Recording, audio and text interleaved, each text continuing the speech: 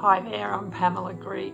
I'm talking to you from my home office in Brisbane in Queensland.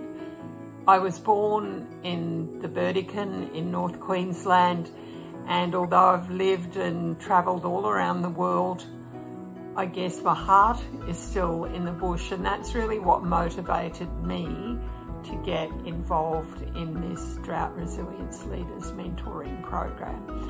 Because when I was a kid, we lost most of our house in a cyclone.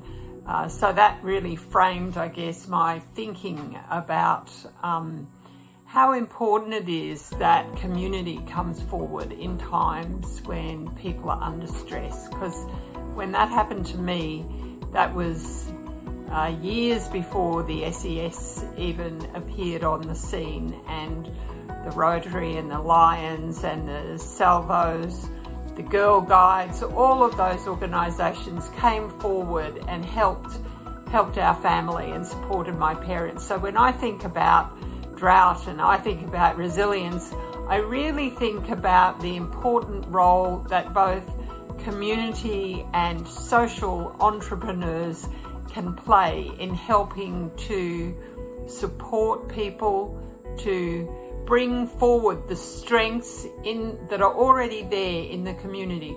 Sure, government has a role to play, external agencies have a vital role to play in helping people get back on their feet, but how can we help to join the dots to connect those leaders who are already there in communities so that they can help their own communities and their own enterprises to get back on their feet. So this mentoring program has enabled me to connect with some fantastic people all around the country, both mentors and mentees, and I really think I've learned just as much from all of the mentors involved in the program as I have from the fantastic supports, the webinars, the information that's provided to support us in our roles in this program. So what I'd say to you is, don't wait for someone else to tap you on the shoulder.